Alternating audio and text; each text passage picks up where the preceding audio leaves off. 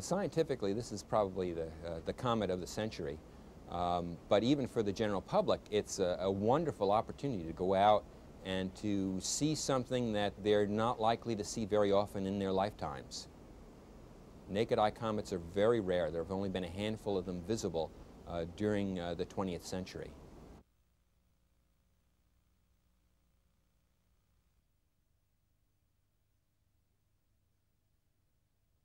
The nucleus of the comet is a small, icy body, solid body, that's, in this case, 25 miles in diameter.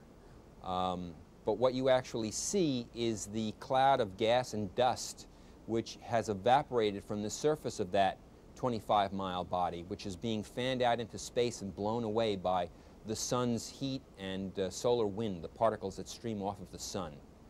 So you're seeing this trail of gas and dust which falls behind the comet as the comet orbits the sun.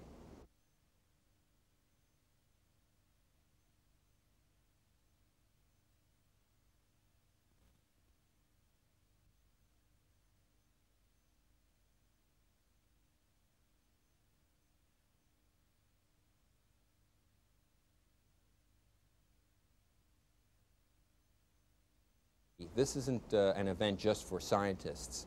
The comet Hale Bopp is an absolutely beautiful object that I urge everybody to go out, bring your children out to see it, because it's something they may be telling their grandchildren about.